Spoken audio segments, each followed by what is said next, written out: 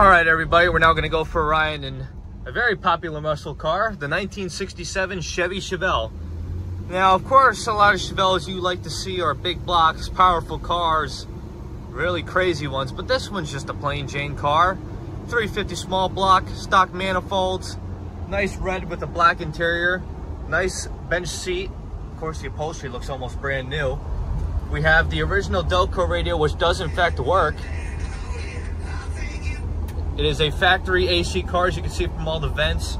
Has an aftermarket Sun Pro oil gauge, but still does not ruin the effect of a car. We'll show you a little brake test too while we're on the road here. This car is a quick turn the key, starts right up on one pump. Not exactly loud, but it does have power, as we'll go right now.